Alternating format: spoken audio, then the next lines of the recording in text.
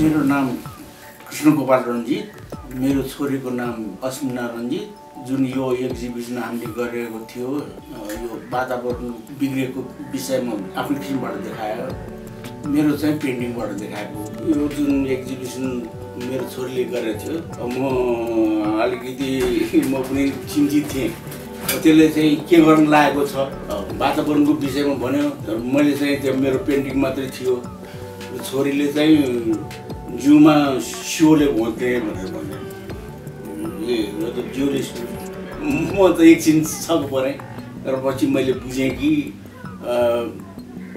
उसले यही विषयमा पढेर आएको हुनाले उसले आफ्नै हिसाबबाट त्यो पिन घोचेर चाहिँ देखाएपछि बल्ल मैले बुझेँ कि यसले यो तरिकाबाट मान्छेहरूलाई सम्झाउन खोजेको।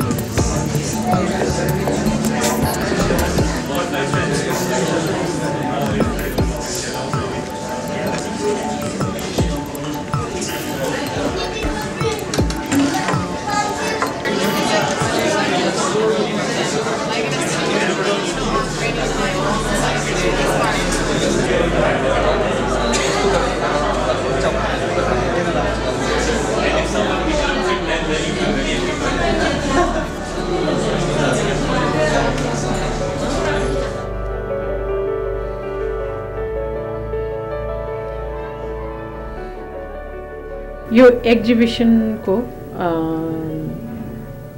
उद्देश्यको कुरा गर्नुपर्दाखेरि जस्तो यो अहिले क्लाइमेट चेन्जमा जति कुराहरू अहिले भइरहेछ, डिस्कोर्सेसहरू अगाडि जान खोजिरहेछ हैन, जस basically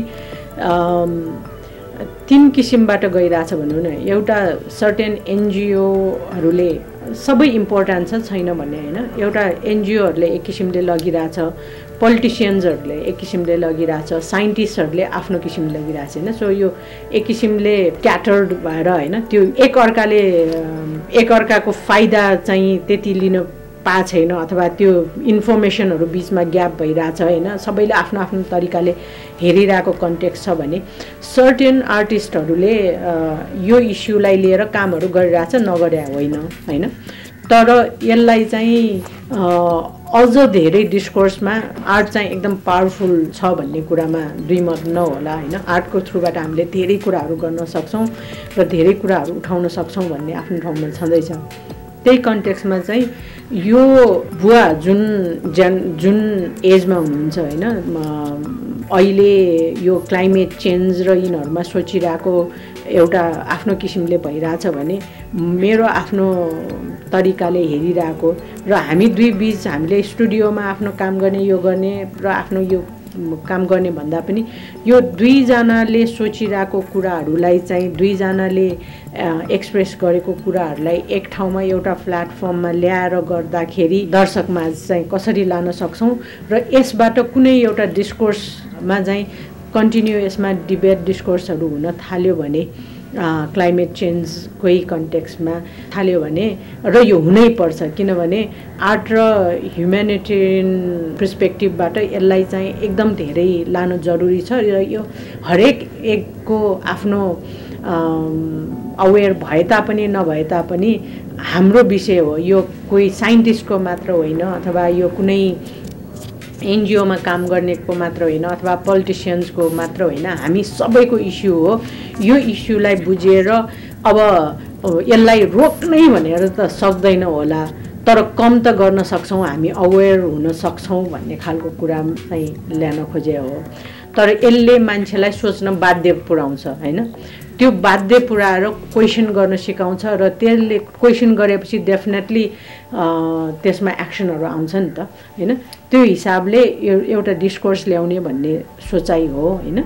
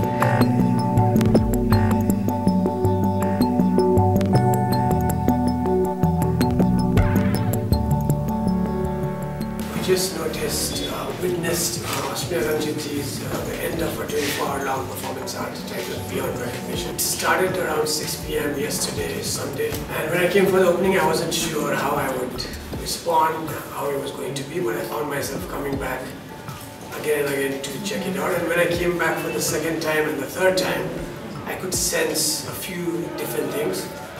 One aspect was definitely this sense of time passing, how like every second is important, and also the message and how she was using pins, pricking it inside her clothes to convey the message that the air we breathe is harming us in some way. And I could sense just a determination and endurance. So all of these factors, time passing, art being created, witnessing that, being in that space was very powerful. And I think we'll have to think about it somewhat to process what it really means. And I think from our perspective, looking at the Himalayas and issues in the Himalayas, climate change in particular, and the arts and humanities, this is a really great opportunity for not only people here in Kathmandu, but in Nepal, in New York City, and anyone who's following what's going on in the art and climate community. Anyone can think about what are the issues that we care about, and in this context, why was Ashmina doing this? What does it mean to spend 24 hours not talking, barely moving, doing a very focused, intentional piece, and then asking people, think about this. The City Museum Kathmandu is a space that was designed where, it's a space that's designed for people to express important ideas through various mediums, particularly through art. We're a space of social discourse. This particular event, Nature in Flux, which we've done in partnership with the India-China Institute of the New School University in New York and with Lasana, the alternative art space, it's been a really unique experience because it's one of the first times that a discourse of this nature has been started. I don't want to say we're engaged in it yet, but it's been a very good start over the weekend here at the museum, and this performance that kind of kicked it off with Ashmina Ranjit doing a non-stop 24-hour performance art here on just behind us. It's a really unique way to kind of express the ideas that we want people to think about. You could take so many literal I guess explanations out of it. it's a tough problem that takes endurance to solve it. It takes commitment to address this issue of climate change and environment issues. But the literal explanation of art, just piercing herself with a metal pin with every breath she took, and what it means to be alive at this day and age in our societies, the problems of fossil fuel and pollution and climate change, the simple act of breathing, which is supposed to keep us alive, is in fact at the same time now hurting us. So it's been pretty fascinating, and from an art perspective, performance art is still relatively rare in Nepal, or maybe even in South Asia. It's not commonly found. And what Ashmina has done here for this Nature in Flux exhibition is pretty bold and astounding, and I don't think it's going to be matched for a very long time.